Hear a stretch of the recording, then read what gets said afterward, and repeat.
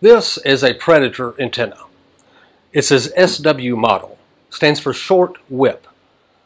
It is approximately 4.5 feet long with the whip inserted. It is aircraft aluminum. It is extremely high quality antenna.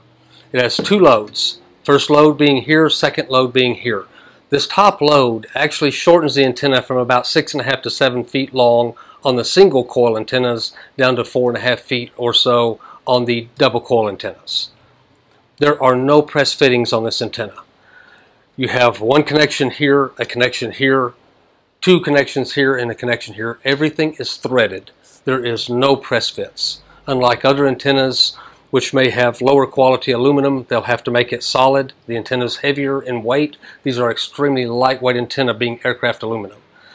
And a press fit tends to be just a lower quality type design. If you find yourself with an application, say you want to change your antenna mounting location, and for one mounting location a 6-inch shaft was correct, but the other location it takes a 12-inch shaft, for example. With a press fit design, you are basically stuck. With this antenna design, this shaft is removable. It is threaded and it is removable so that you can change it. Now you might wonder, well, what's the significance of the shaft length?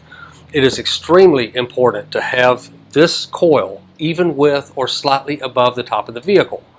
Wherever you are mounting it, you never want this portion of the coil to be below the top of the vehicle. This is where the majority of the signal radiates from.